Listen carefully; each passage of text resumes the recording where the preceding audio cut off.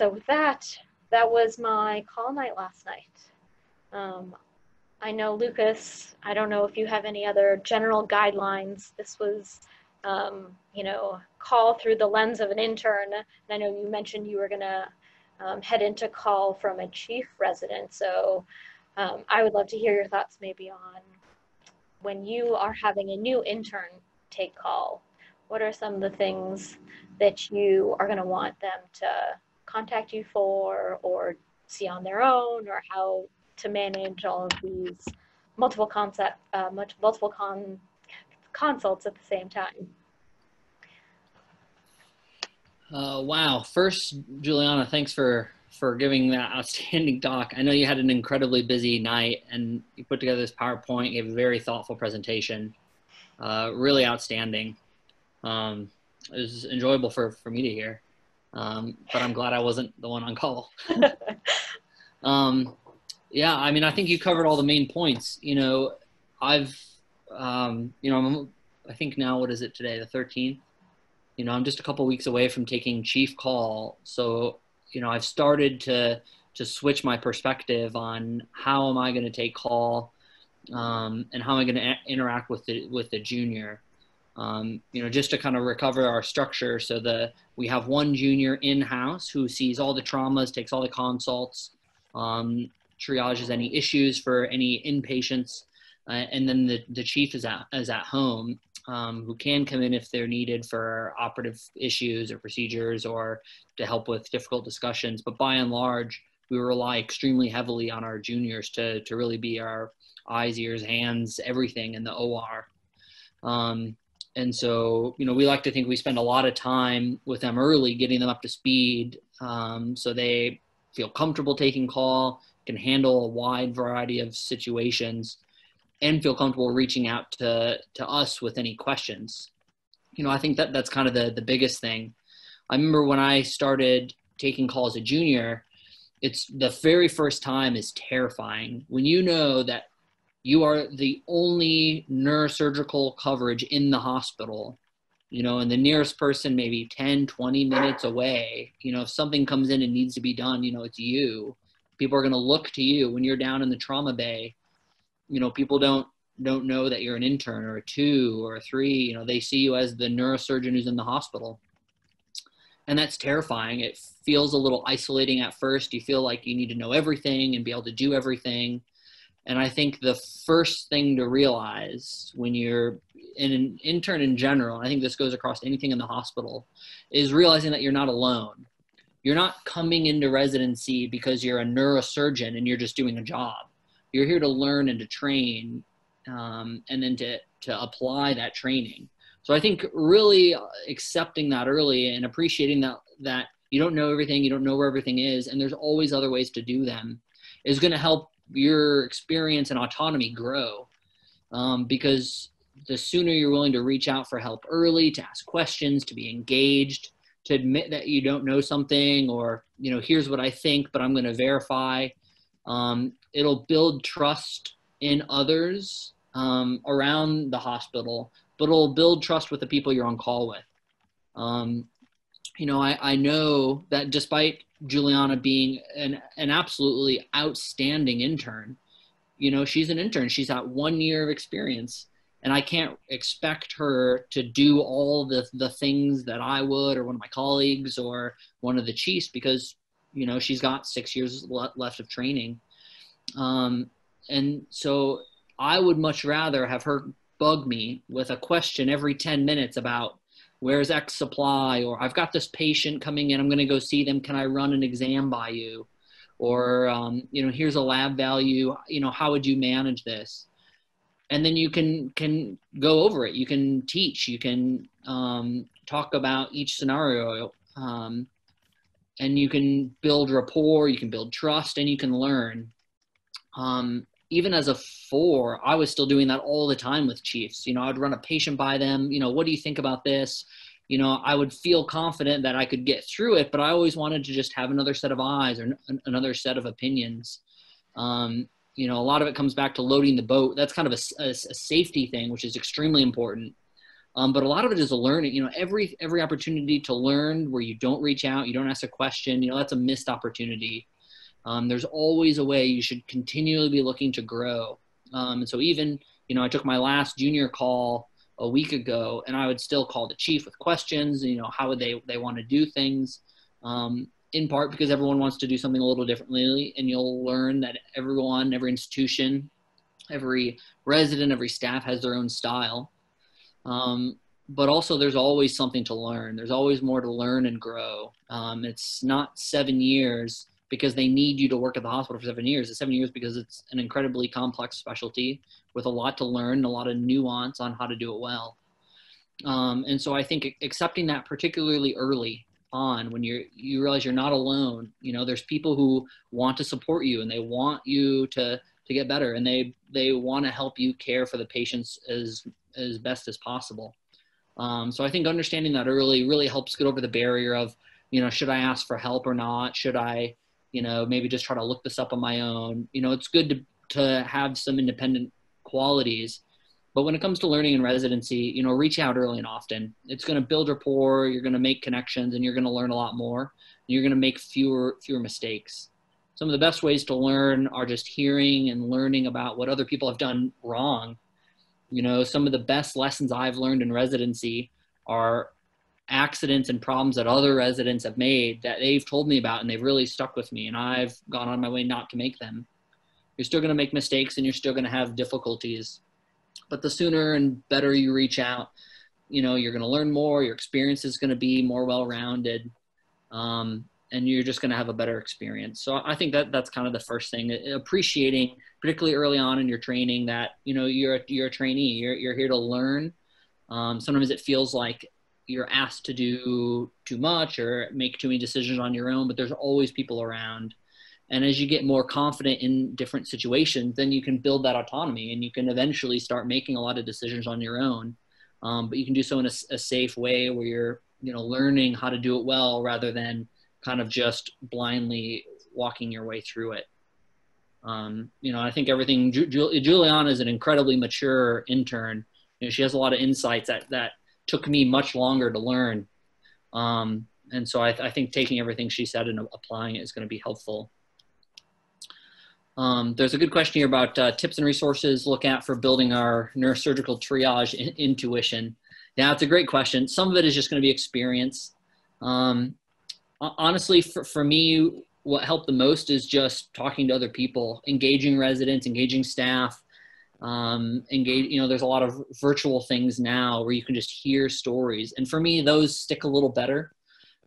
It's very different. I think trauma and triage in general are much harder to have sort of an academic didactic lecture about and have you learn situational awareness. You can learn when someone comes in with a head trauma, here are the steps and the things that you can do. It's easy in isolation. It's much harder in reality, because most patients, even the ones that fit in a relatively simple box, are always going to be unique, and you need to be able to internalize a lot of divergent information and know how to weight different information. So just because someone tells you something doesn't mean that it's true, or that it's true all the way. Maybe it's partially true. And so learning how to do that on your own. And for me, just hearing stories, having people give lectures with story-based or case-based learning. I tried to spend as much time on this scenario when someone takes a call, and that's kind of why we tried to build this in today, because I think it's such a valuable topic. What do you do? How do you respond? It's only a part of it is the actual knowledge. Some of it is what you do with that knowledge and how you apply it to patient care. And that's honestly a good chunk of what residents, particularly intern year, is about. You're all incredibly bright. You've completed med school and you realize that you have a lot of knowledge.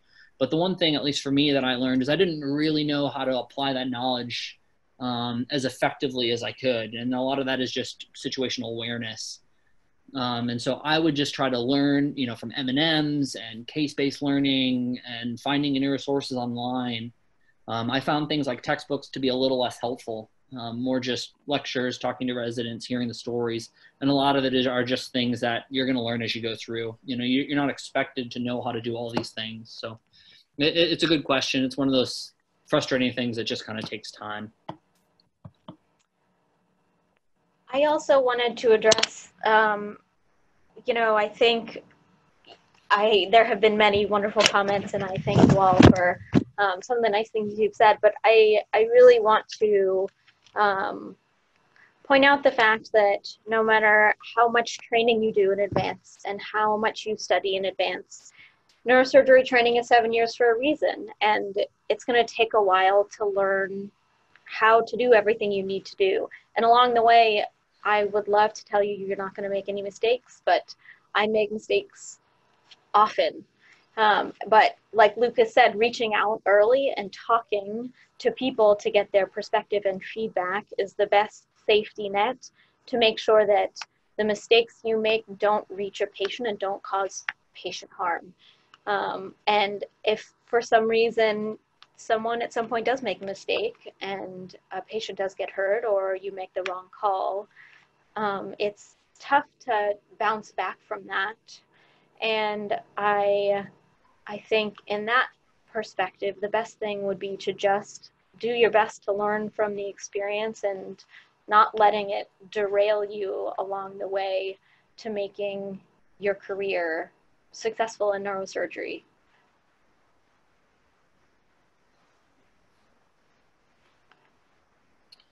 There's a question here from Jason about, how we organize patient information to-dos. That's one thing you'll find. It doesn't matter where you go. It's completely individual. In general, the more things you write down, the better it's going to go. That's kind of just a fact. Our sort of our saying about it is if you don't write it down, it's already forgotten. But everyone's got their own style, and that's completely okay. On call, I like to have a little notebook, and so I can just jot things down as I go.